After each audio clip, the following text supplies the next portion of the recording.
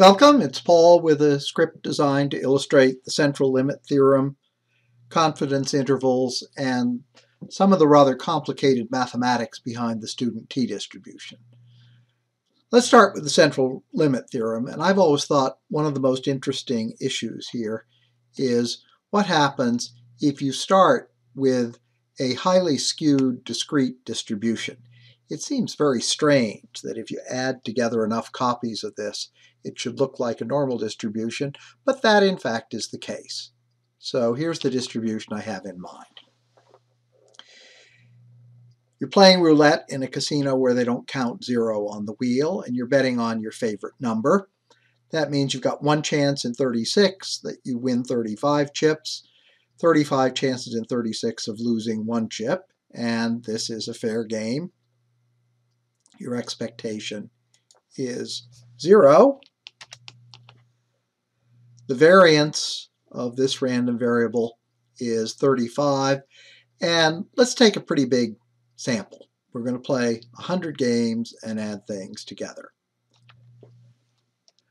I can manipulate sample in order to do this. The possible outcomes are -1 and 35. Their probabilities are 35, 36, and 1/36 respectively. And we're drawing 100 samples with replacement. Here's what a sample looks like.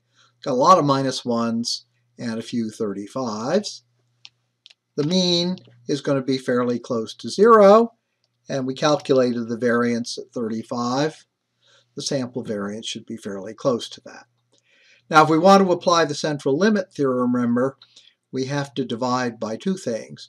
We have to divide by the standard deviation, and we also have to divide by the square root of the number of samples, and the result should be approximately a standard normal distribution. Well, we can do this over and over again. Let's do it 10,000 times. That's the same line of code.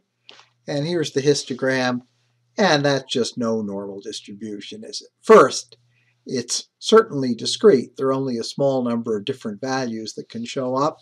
But second, the original distribution was skewed strongly to the right, +35 versus -1. And that property persists in the samples. The problem is the central limit theorem applies, but in an extreme case like this, we need very large samples. So let's go to samples of 20,000 and try again. Do exactly the same thing, sample over and over again. We look at the mean and variance. Well, they're close to 0 and 1, but that's not what the central limit theorem says. That's based on much weaker assumptions. The central limit theorem says the distribution should be approximately normal, and now that's looking pretty good. And if we overlay the graph of the density function for the standard normal distribution, it matches pretty well. So what you should be learning about the central limit theorem from this is the following. If you start with a distribution that's not too different from a normal distribution, nice big peak in the middle and some modest tails, samples of modest size will end up with a distribution that's quite accurately standard normal. But if you start with a skewed distribution, you need very big samples for this to work. Now let's work on confidence intervals. I encourage you to read section 7.1 of Chihara and Hesterberg, which is my inspiration for this. What we're doing is we're sampling from a normal distribution where we know the variance, but we don't know the mean. And what we're trying to do is take one sample and generate two random variables, which I've named U and L. With U, I've added enough to my sample mean that I say the probability that I've got a number that's bigger than mu is 97.5%, and L is the same, except I've got a 97.5% probability of being less than mu. What do we know? We know sample mean is normally distributed, its mean is mu, and because we're averaging together n samples, the variance is down by a factor of n. It's sigma squared over n. If we know the value of sigma, like say it's 4, we can calculate a value with the property that the value we have has a sample mean that is 95% likely to lie in between the mean minus some quantity and the mean plus that same quantity. So let's try this. We'll set up our parameters.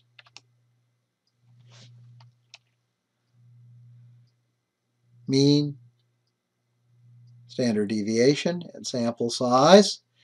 And if you study your lecture notes carefully, you'll discover the thing that we need to add on is the 97.5% quantile for the standard normal distribution multiplied by the standard deviation of the distribution, that's assumed to be known, divided by the square root of the number of samples. So that says add on 1.10. Let's plot that. And here's what we know. We have a 2.5% chance of being unlucky and generating a sample mean that's here, a 2.5% chance of being unlucky on the other side and generating a great big sample mean that's over here. So let's try this out. We'll do it 1,000 times. Set up a counter to count the number of times we're successful. Set up a blank plot that will eventually replicate one of the diagrams in Chihara and Hesterberg.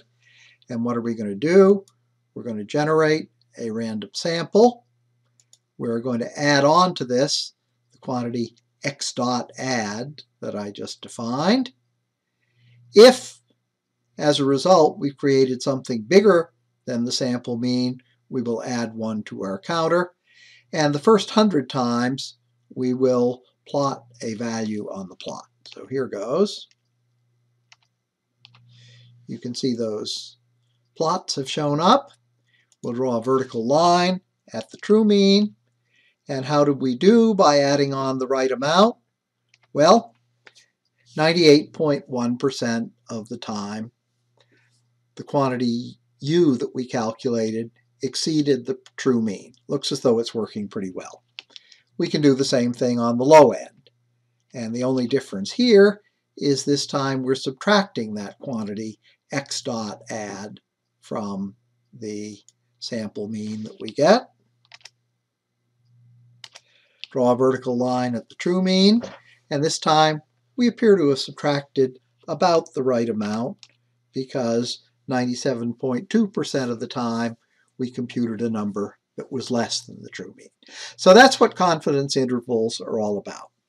You get a sample mean and then you use your knowledge of the central limit theorem to compute a pair of quantities, one of which is pretty sure to be less than the true mean, the other of which is pretty sure to be greater than the true mean.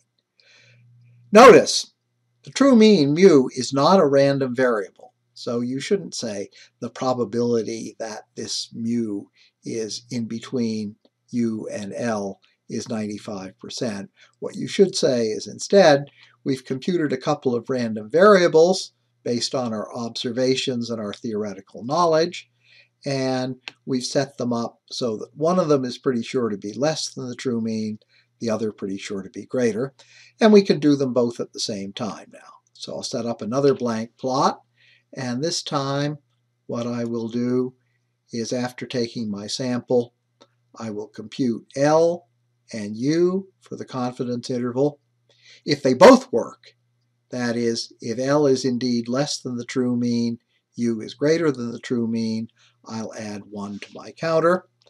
And the first 100 times, I will generate a plot.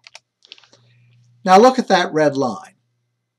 We've got 100 confidence intervals plotted, and most of the time the red line cuts the confidence interval. But every once in a while it misses, either because the confidence interval is entirely to the right, or because the confidence interval is entirely to the left. What fraction of the time did the confidence interval intersect the true mean? 94.4%, pretty close to 95%.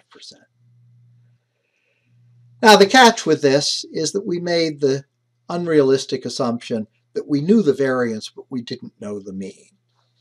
In the real world, usually we know neither the mean nor the variance, and we have to estimate the variance. You know how to do that by using the sample variance. And that's what student t is all about. So let's start by checking the theory behind the student t distribution. Since the difference between this and the normal distribution is most extreme for small samples, I'm going to take a sample of only 5 from the same normal distribution we've been using.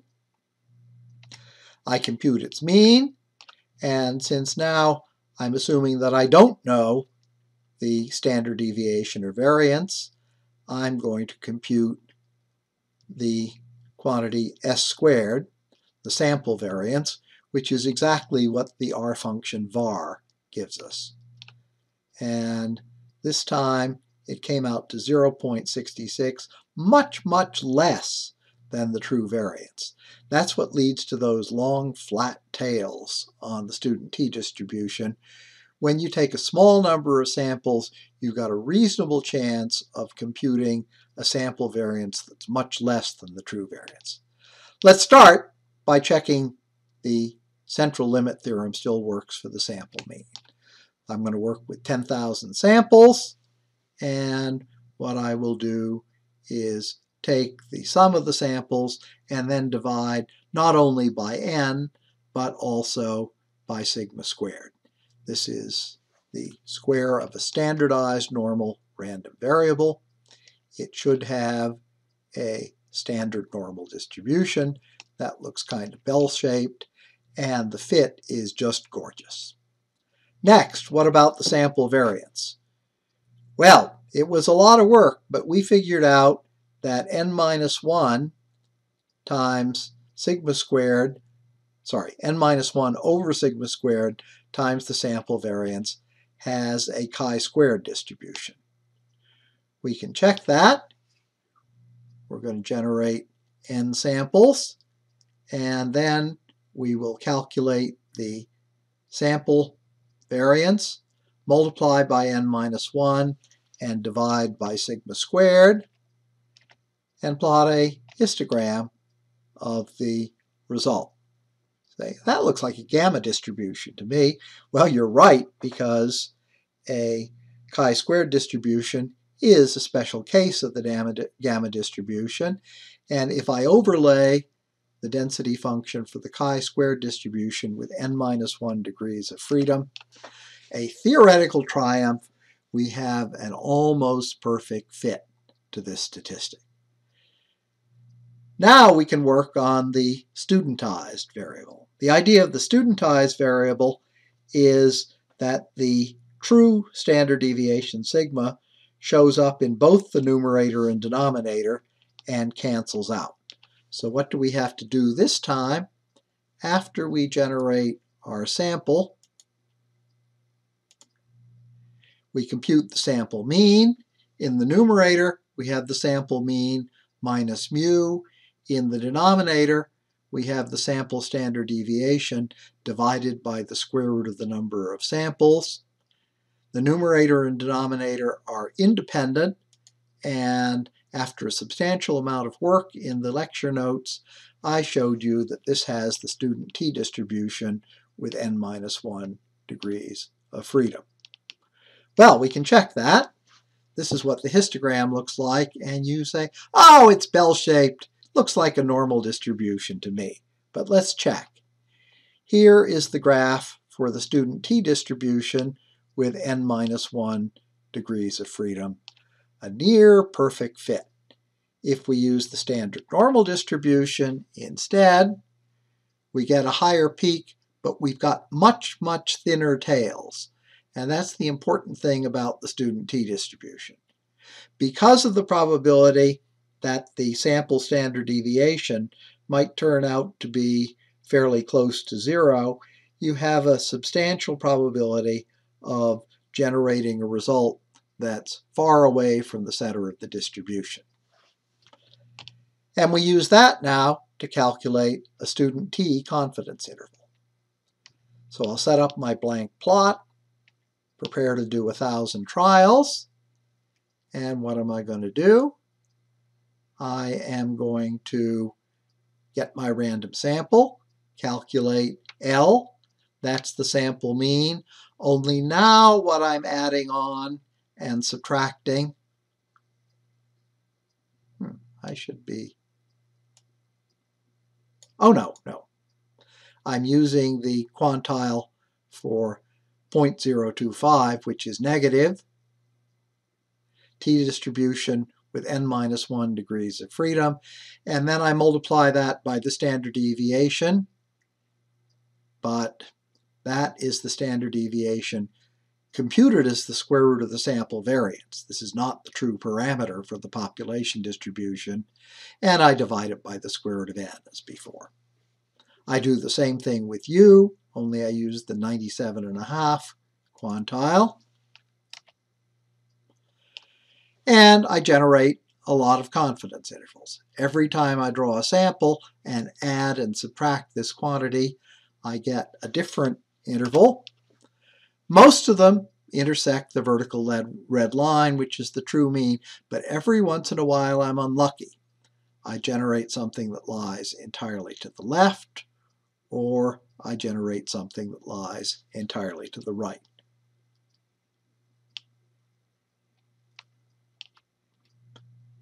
If I succeeded, then, well, let's see what fraction of the time I succeeded.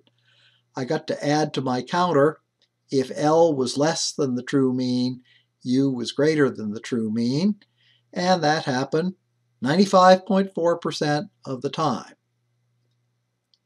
In order to do this, not only did I have to use the sample standard deviation, the only thing that's available to me, but I had to use the quantiles for the student t-distribution.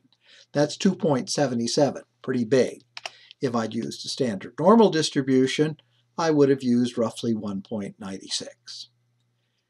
Well, this is a great statistical technique, and not surprisingly, it's been automated for the benefit of folks who don't understand all the rather complicated math that's underlying this. So here is student t for the uninitiated.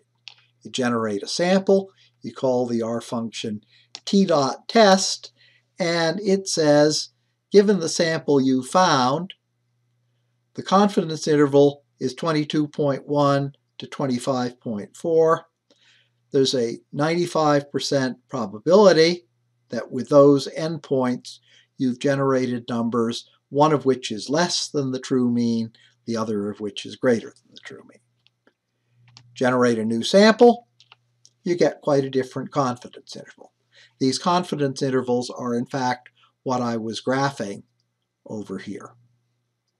So now you know all about student t, and if you're over 21, I would suggest you go out and buy a Guinness and celebrate.